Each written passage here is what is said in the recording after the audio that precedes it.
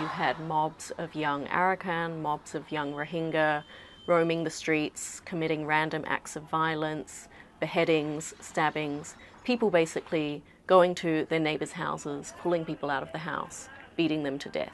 You also had entire quarters of cities, like the capital city, Sittwe, burned to the ground.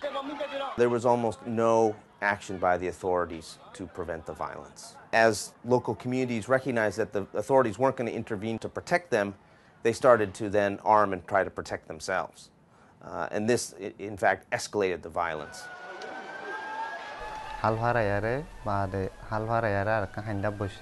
Ayar meti dusho tai mogor hoile to mili lorai guli mara made baada ara 5 John diamond আসিলুম কিন্তু ara 2 জন আসি আর গিয়া 23 জন হড়িয়ে number মাইলে number নত বন্ধ Bangladesh has a responsibility under international customary law to receive these people.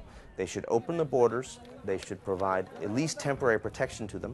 They should work with the international community who is prepared to provide support and assistance to these people fleeing to Bangladesh. The international community has been so engrossed in the political changes that are going on and Aung San Suu Kyi's tour of Europe that it's been unwilling to really look at the reality of the situation on the ground for many ethnic minorities in Burma. And this is a real mistake.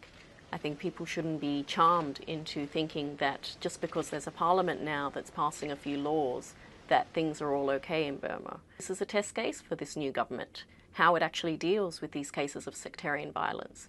Is it going to address the long-standing grievances and the discrimination that the Rohingya have faced for decades in the country?